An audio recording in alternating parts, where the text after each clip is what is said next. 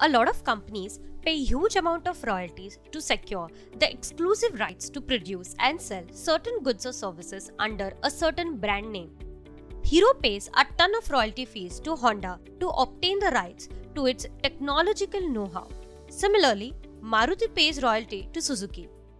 Quite recently, Tata formed an alliance with Starbucks to operate the coffee shops in India under its brand name.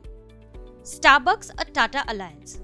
Before making such agreements, the party intending to use the brand name or the intellectual property or the technological know-how usually ends up paying a huge amount of fees upfront apart from the periodic royalty payments.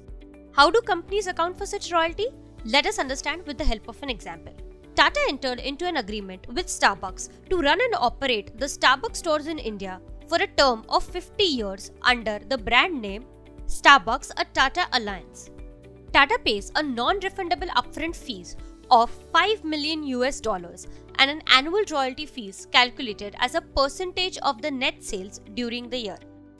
How would Starbucks account for this $50 million? Will they recognize this fees in its entirety when they receive it or spread over the contract term? Let's find out.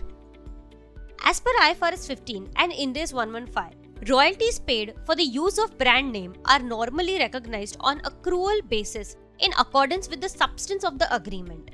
The new revenue recognition standard states that fees and royalties paid for the use of an entity's assets such as trademarks, patents, softwares, brand name are normally recognized in accordance with the substance of the agreement.